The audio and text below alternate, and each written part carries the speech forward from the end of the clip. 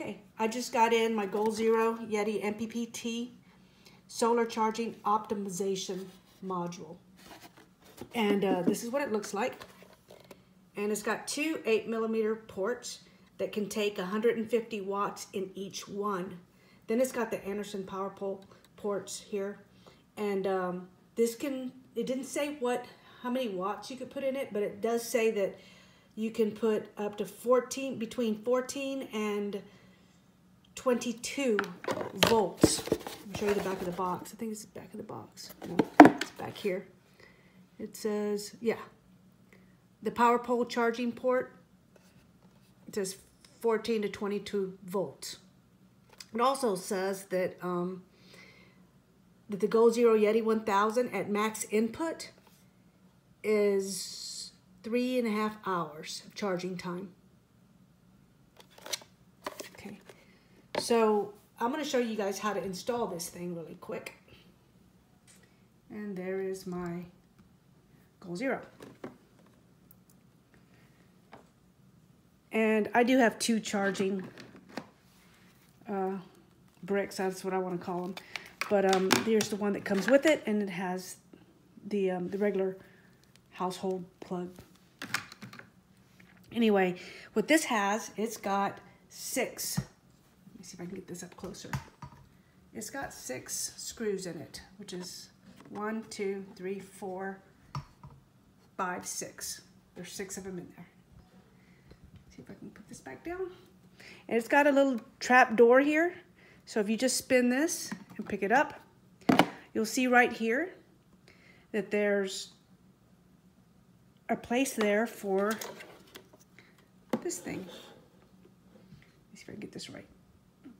There we go. So it's got a positive and a negative, and down here it says negative and positive, so it would go in this way. Although this can only go in one way because it's got a flat spot here. I don't know if you can see it, but it's flat on this side. This side is not. So it's not going to let it go in the wrong way, so don't worry about that. This is a data transfer cable. I don't know what type of data it's transferring, but it also has a little slot in here for it. So the thing is that you have to take this out first, this whole little thing here, and then put this in. So I've already taken out the 6 screws that go here. And so all you do is just pick it up and slide it out, and it slides out that easy. Let me see if I can. There you go. You just pick it up and slide it out. Now what you get is you get 4. What you get in your package, you get these 4 screws here with your package. And remember I told you I took out these screws earlier. Here's a couple of them. But you can see the difference in lengths. These are the old screws because there's no thickness here at all. There's no thickness, so they don't have to go through so much plastic. So that's why they're shorter. All I'm going to do with those is keep them and put them in this bag that these longer screws came in, and put them with this cover, and put them in the box for safekeeping. So let's see. Okay, so all you have to do is put all this in here, and I'm going to see if I can get this right. So this is going. I'm going to try to put this in first. No, I'm going to put this one in first. The data transfer cable in first. It's kind of hard. I'll give you a lot of room to work with. Okay, that's in. And I'm going to put in this cable here. And you just slide this one in. You just slide them in just like regular until they don't go anymore. And then this goes in just like that. All this has to fit in this little cubby hole here. It's about 5/8 of an inch deep. So if you just kind of like push it in there, it goes in there quite easily. And then it just sits there. There you go. And you'll take these 4 screws that they give you, and you'll put them in here. Okay, I put all the 4 screws in these, 1, 2, 3, and I'm gonna tighten down this last screw here. Okay, now all these are tightened. So all I'm gonna do is put this stuff back together. This is the one that came off of there. Put the cover back on here so I don't lose it, and turn this dial here so it stays on there. And then I'll put the 4 screws up. Okay, so now that we have this on here, I can take this And I'm going to move this and show you what type of power we get with just using the power straight from the wall outlet. And then I'm going to take it out to my truck and put in my solar panel into this. I'm going to see if I've got a connection that takes me from my solar panel. No, I don't. Oh well. Anyway, I'll do that next time. I'll get a Anderson port connector to the 8mm port. I don't have one of those connections, so maybe next time. But anyway, once after we finish with this, I'll go back out to the truck and put the solar panel on it, and we can see what happens when I use it on the PWM controller that's built in. And then I'll add it to the MPPT controller that we just installed. So let's see if this thing really does make a difference. Okay, here we are. I've got it plugged into the wall outlet, and it's going straight into this, and into the 8mm plug up here. And we have 60 watts of power coming in. And so now, what I'm going to do is I'm going to take it out of here. I'm going to take it out of here. And I'm going to put it here. I just want to know, I'm curious if whether or not this one here is different from the one up on top.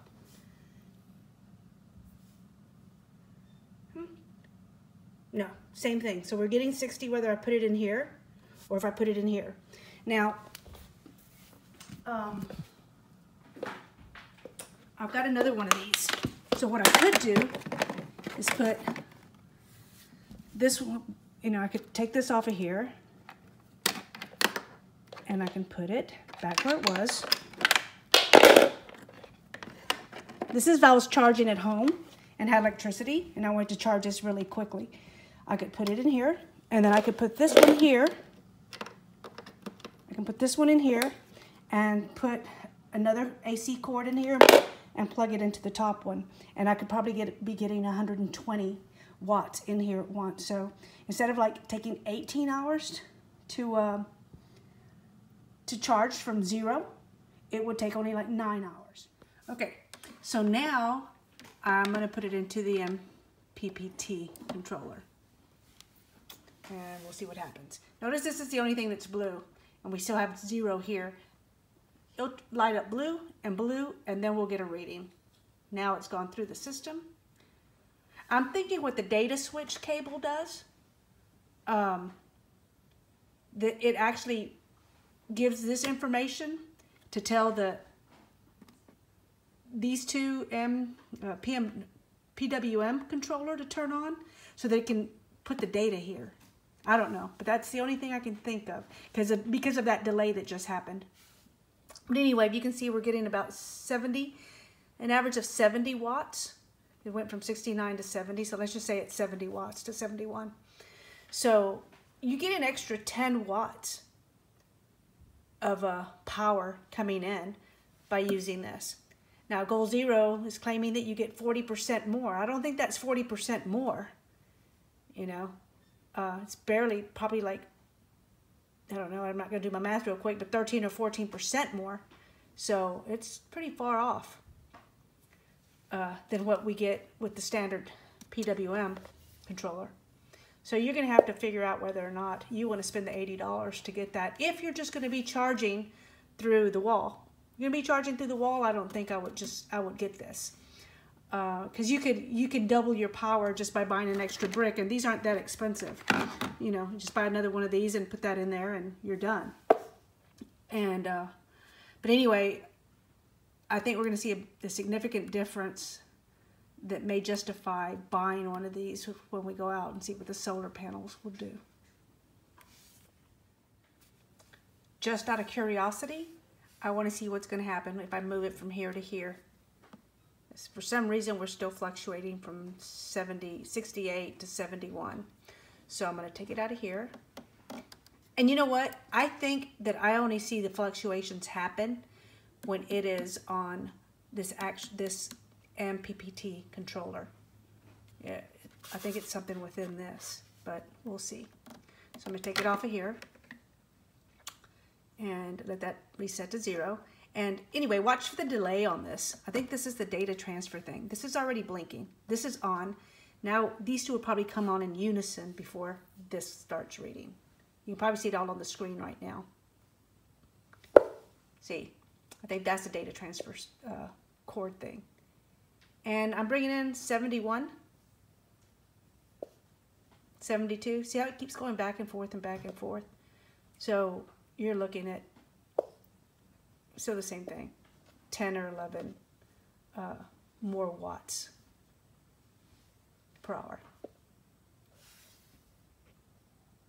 There is my truck that I have my 165 watt solar panel on.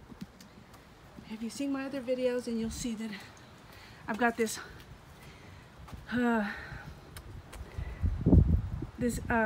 wire, 10 gauge wire that goes into my truck. I have it routed from underneath my truck, and I've got it going to a Goal Zero Anderson port splitter or combiner. So you can put 4 of these and it goes into one. So right now I just have one, and I kind of have this to where it has electrical tape on it to make sure it doesn't come apart.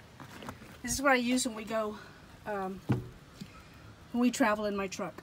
Anyhow, this is, I don't know if you can see that or not, hopefully. There we go. If I get in the, we don't have any input right now. So I'm gonna put it in the Anderson port in on the PWM controller.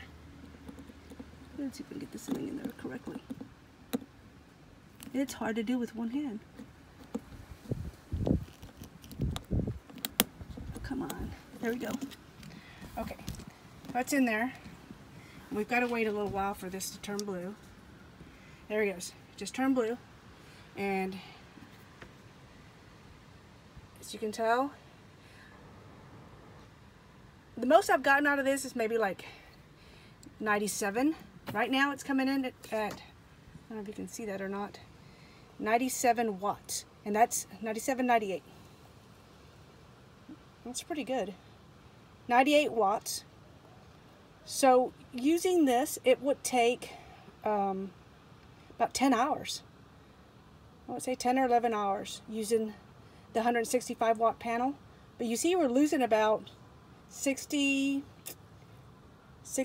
to 70 watts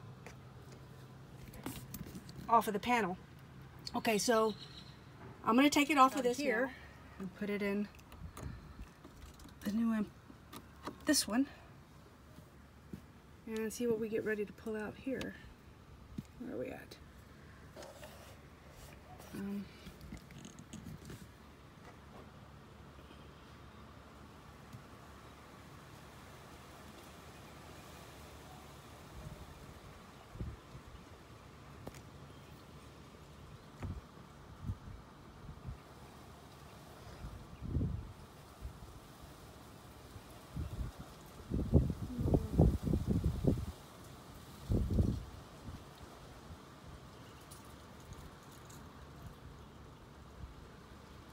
Trying to see if we're going to reach 115 or not.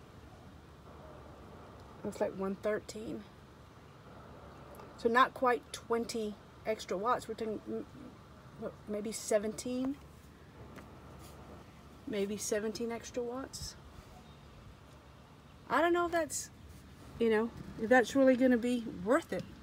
I'm going to have to watch this a little bit more, because PWM I was pulling in 95. Over here I'm only pulling in, what was it, 95? I don't know.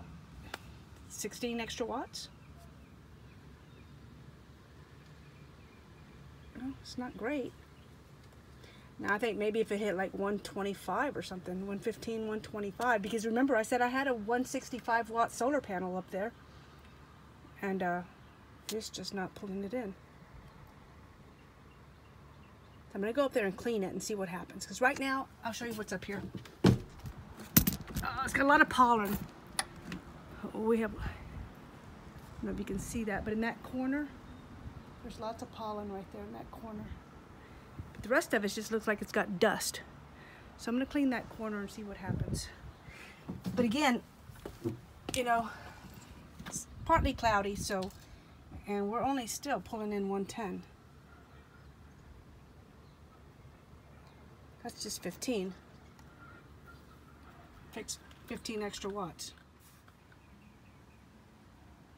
Okay, the best I can tell right now, I'm getting about 20 more watts coming in through the MPPT controller than I am with the PWM controller. So yeah, I guess it'll do. I won't be able to tell. I may do an update video on it when we don't have so many clouds in the sky. When I thought clouds, I was thinking rain clouds. It's supposed to rain all day tomorrow here, so it won't be for a while that I'll do an update. But as of right now, the most I've seen is about 20 extra watts. It's gone up to about 120, and I've never seen it to go past 100 on the PWM side. Well, 101. So, and I think that's about it.